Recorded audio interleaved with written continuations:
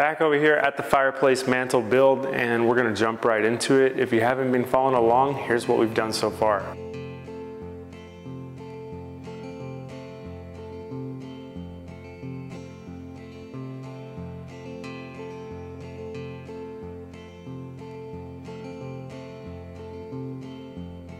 So that catches you up to speed on where we're at. We've got this wainscot unit with the raised panel and a beaded profile trimming out around.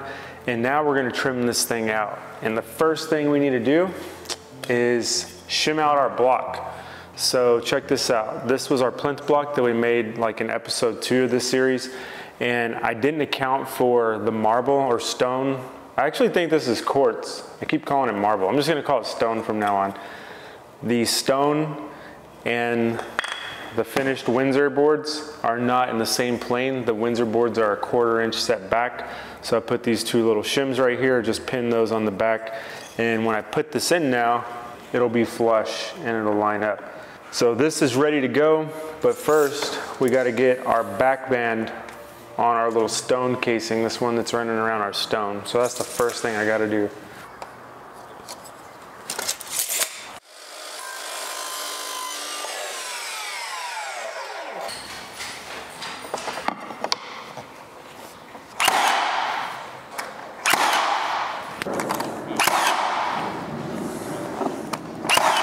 We have our back band in place on our wainscot unit now. I'm not gonna run it around the whole cross-headed corner mantle detail right now because I need to leave it off so whenever I build the over mantle up. But I do need this in place so I can go ahead and install our plinth block. You can see it's just loosely in here. So we'll go ahead and plumb that up and attach it with trim head screws.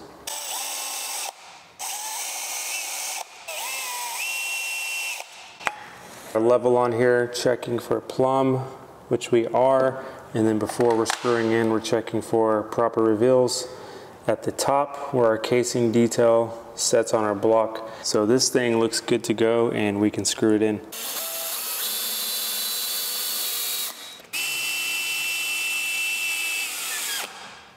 So with our back band in and our plinth block in, we can now move to installing our base. And our base is gonna be this profile right here. It's another Windsor 1 molding.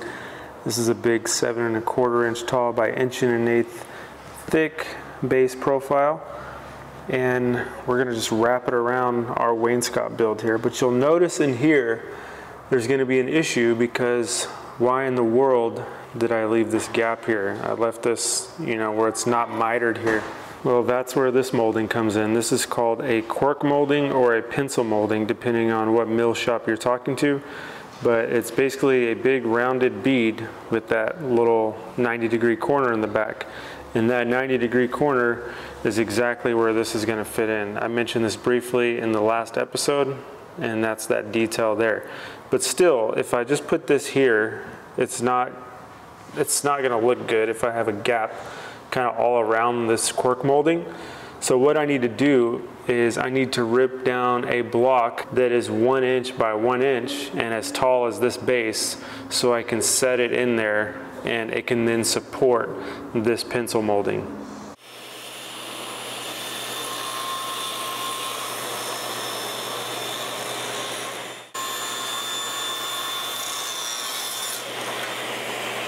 And here we have our inch by inch block.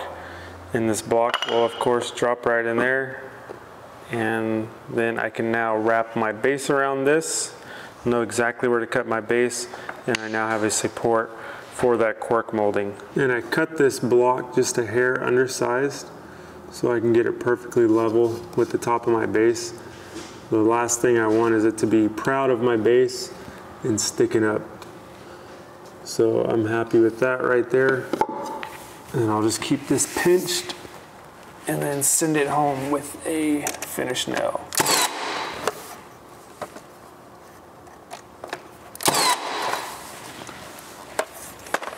And we can bring this back over and it feels perfect. You can just mark the back of it. On all these small pieces, that's one thing I do. I like to kind of just hold them up and pencil mark them because it's just a lot easier than stretching out the tape and you're gonna be dead on accurate. So that is the next thing we will do. We will go ahead and wrap base around this.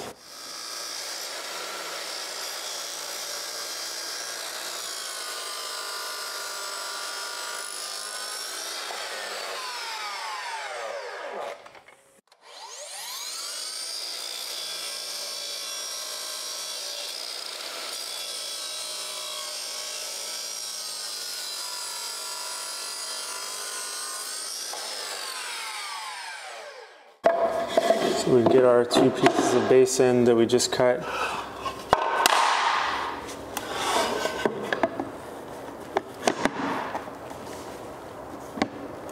And there is a beautiful, beautiful profile. We're perfectly lined up with our little block here, little support, and I'll go ahead and pre-glue this. I am going to be using these miter spring clamps for pre-assembly on these pieces, and I don't have my spreader though, the little tool that's like pliers that separates it. So I'm gonna have to spread this by hand and then clamp it on there, which isn't ideal, but it will work. Get it in position. I've got my profile right where I want it, and I'm just gonna take my clamps and spread them by hand. This is not ideal at all because it's hard to hold the molding and do this, but once I get a couple of them on, it becomes easier. Bam! And look at that gorgeous profile right there. That big sweeping cove at the top on that chunky 7 1/4 by 1 1/8 molding right there. Man, that looks good. Having the right moldings is half the battle. And I can actually shoot this on already. I don't even have to wait for that glue.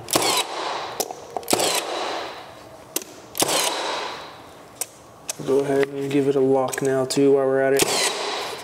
Lock those moldings together. I'm gonna go ahead and prime our little block on top, because when I drop the pencil on, I would rather just have primer under there so it kind of looks finished off. I mean, I say this in every video of this series, every piece that we add to this build, it just makes it that much more glorious. So we got our back band, we got our plinth block, we got our base installed now, that chunky 7 1/4 inch tall by 1 1/8, giant projection off the wall. Just really kind of gracefully builds up and gives this thing a strong foundation. And this whole pedestal, essentially, what we're building here, like a wainscot comes from the classical detail pedestal. So that's essentially what we're making. And the next piece we're gonna add is technically a surbase. We would call it a chair rail today, but from everything I learned, I don't like the term chair rail anymore. And I don't wanna use it anymore because of where it comes from. It's like, people measured the backs of chairs and then they put their chair rail at that height, and it's just not proper because chairs are like 40 inches sometimes, even higher. So to give you an idea, we are sitting at 29 3/4 to the top rail here, and it'll go up to about 30 1/2 when I add my final moldings on, but we're nowhere near 40 inches. This is a very compressed piece, and if you think of classicism, the column, how everything is expressed in classical details, the pedestal, which is this, is pretty small. The column is kind of the big thing, and the entablature up at the top is kind of the showpiece. But this right here, we're gonna be laying out next for our surbase. That's what I'm gonna call it. You'll have to get used to that term. We're not calling it a chair rail. So with our back band on, we have a 2 1/4 inch reveal from back band to panel. So our style's 2 1/4. This style, of course, is 2 1/4 from panel to where the outside is and where our pencil molding will start. And I was thinking about this. I kind of got worried because I've never built something like this. I was like, should I have taken this whole reveal into consideration? But when I'm holding this up and I was thinking about it, I was like, I don't think I would change anything, because I think as the way this reads with your eye, this 2 1/4 still makes sense with this 2 1/4. I was thinking, oh man, what are we at? Let me see. So with the Quirk molding, we're at 3 1/2. Oh man, did I mess something up? It's like, no, I think it still reads properly. And speaking of this, we got that little piece primed and prepped, ready to accept that. It just sits right there perfectly in place. So what we did here, where we had to put that 1 by 1 block in, we're gonna have to put that up here as well for that surbase piece. So what I need to do, I need to measure up. We're gonna have that same 2 1/4 inch reveal. So from top of panel to where that next molding starts is 2 1/4. And I'm just doing it this way, and we'll go right there. Actually, I marked this one wrong. This needs to be right there. So I'll level that line up. Then we can mark this right here, and that's where our surbase molding will be installed. We'll install it right on that pencil line. So that same 1 inch by 1 inch block, just cut down to size to fit where our surbase molding will go. And I'm just gonna line up this block with that straight line that I just made. So we'll go about right there. And then this just gets shot in with 15 gauge. So with that block in place, it is now ready to have the first molding wrapped around it, and that is going to be this little profile right here. It's just a simple cove, and it's going to be installed, as I mentioned, right on that line.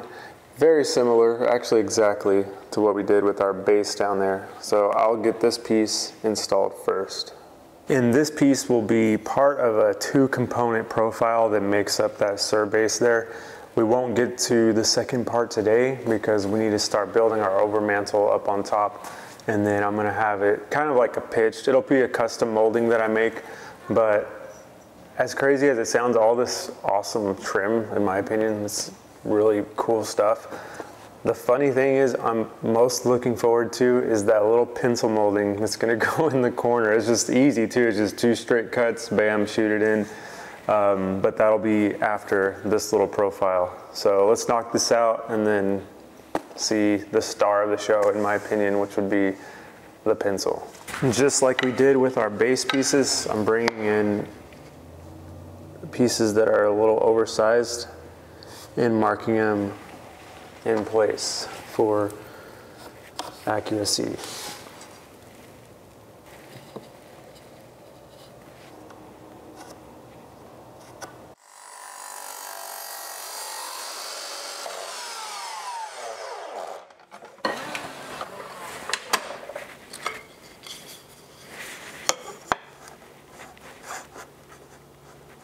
And for little crowns like this, especially if I'm not going to be running a bunch of it, I'll just kind of cradle it by hand. I'm not going to set up any kind of stop block or anything, or a crown stop rather, to cradle it. But I basically just roll it down, feel when it flattens out, and just keep pressure on it right there. And you can always look from the side to make sure you're flat against the table before you make a cut.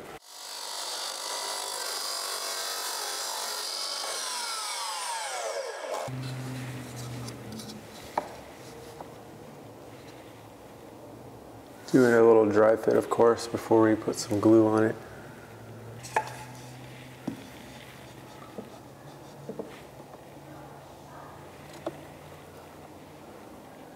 Nice, I like that. So we'll go ahead and put some glue on this and get it clamped up. I get a lot of questions about the CA glue. I'm just thinking of that because I'm about to pre-assemble this. We don't use a lot of it anymore. I mean, we do use a lot of it because we use it to glue up jigs, or if we have like a tear out or something blows out, or we use it for repairs if something happens. But when it's miter to miter like this, wood to wood, I've kind of gotten away from it. I'll show you something where I incorporate wood glue and CA glue right here. But we used to use a lot of MDF, and now we're not using as much MDF, and CA glue just doesn't have a good grab with woods, especially pine. Like if I just CA glue this and then drop it, it'll just snap. It doesn't have any holding power to it. It will initially tack and grab, but over the long haul, you can just pull it apart. So I've been using 2 glues on small pieces. And what I'm doing is I'm putting a little bit of wood glue to act as the main source of, grabbing power. And then, I'm using CA glue to act as a clamp, so to speak. I could use miter spring clamps on this, but it's just so quick and easy to do the CA glue. So that's exactly what we're gonna do. I'll put wood glue kind of in the middle here, about like that. And then I'll put some CA glue at the top and bottom of that. So hopefully the camera picks this up, but Kind of a crazy little adhesive process going on here. So nothing else changes. You know, I could kind of spread my wood glue around like that. That's fine. And then I just, you know, spray the activator on my other side, my other piece. And then it's just like if you were using CA glue at this point. So we'll just line them up and compress.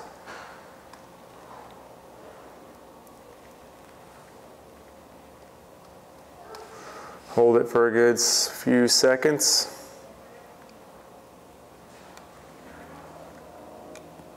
For some reason that activator like deactivates my primer. I've noticed that. It's probably like a lacquer thinner.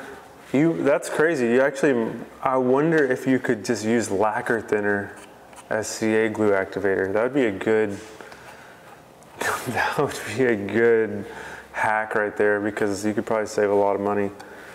Because lacquer thinner is like what, 20 bucks a gallon? And that CA glue stuff's expensive. So yeah, there we go. Our nice pre-assembled piece. We can just install it as such. So yeah, we'll do that. So we'll get this in position ready to install. And the most important thing here is that this is level with my line. And we know that the block we put in is level with my line. I have a line on this side as well for reference. So all I have to do really for this is get it flush with my block here at the end and shoot it here. And then I can kind of pivot off this and find my pencil line over there. So we'll do just that. I'll get flush here. And I'm gonna use 18 gauge brads for this. This is a small molding. I don't really need to just blow through it with a big 15 gauge.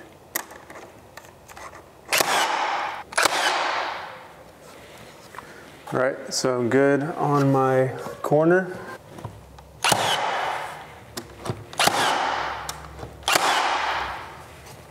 And I'll just lock it in place along my pencil line.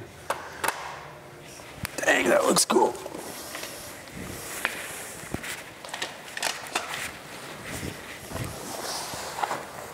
You can see what I'm saying here. This could be anything. So we'll get right there.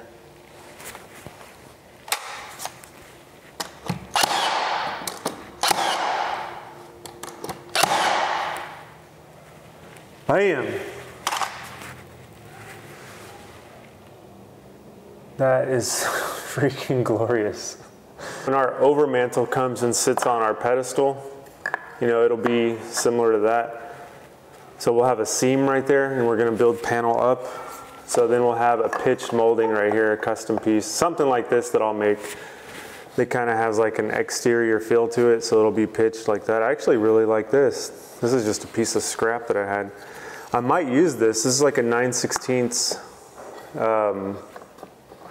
little piece of Windsor molding, but it's just gonna pitch something like that.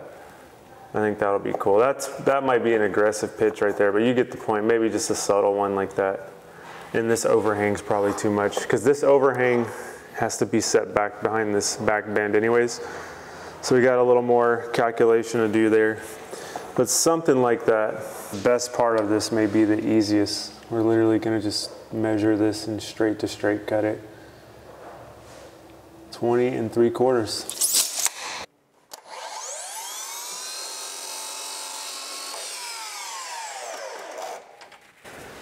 And finally, we get to bring this pencil molding in.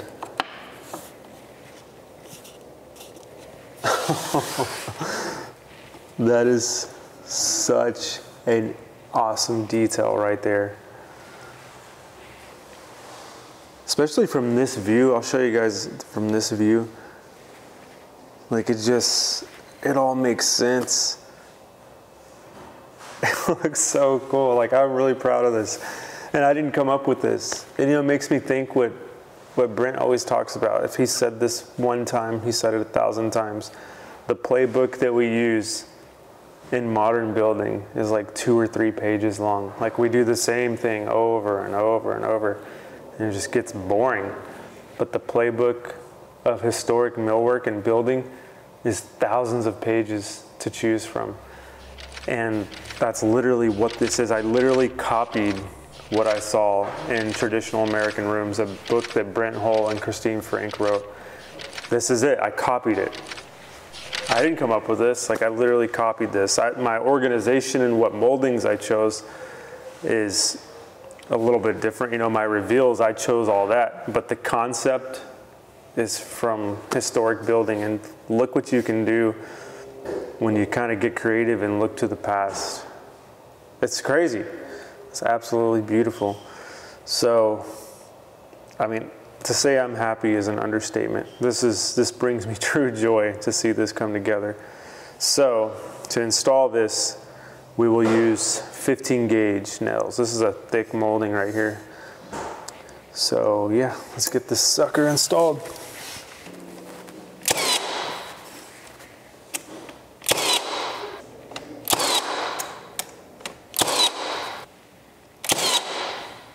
Absolutely amazing. I cannot believe how good this came out. There was times throughout this process when I was like, oh no, this is getting, I don't know if this is gonna look right. Like it kind of looks weird. Like leaving this corner off is kind of bothering me for a while, because I kind of just do this on the weekends and I would walk by it through the week, you know, normal work week, and see it and like, I don't know if that's gonna work out.